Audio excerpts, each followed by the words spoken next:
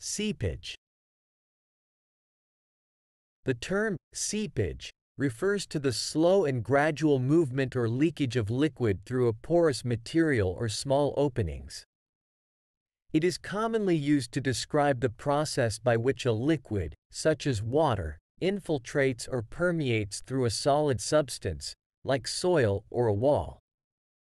Examples of seepage can be found in various contexts. 1. Water seepage. Imagine you have a basement with a concrete floor, and after heavy rainfall, you start noticing damp spots on the floor. This indicates that water is seeping through the foundation walls or floor, slowly infiltrating the basement. Similarly, if you have a leaky faucet and water drips onto the countertop, it can seep into the cracks and cause damage. 2. Soil seepage. In agriculture or gardening, seepage can occur when water applied to the soil gradually permeates through it. For instance, if you water your plants too much, the excess water can seep down into the soil, potentially causing overwatering and root rot. 3. Oil seepage. In the context of oil exploration, seepage refers to the natural process of oil slowly escaping from underground reservoirs and reaching the surface.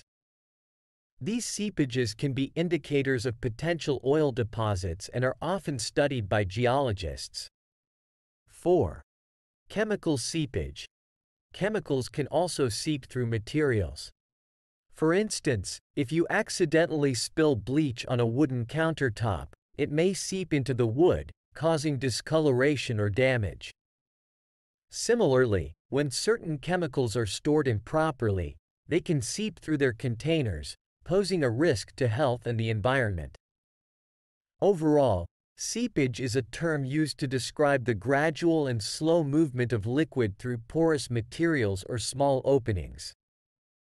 It can occur in various situations, such as water infiltrating a basement, soil absorbing excess water, oil escaping from underground reservoirs, or chemicals permeating through materials.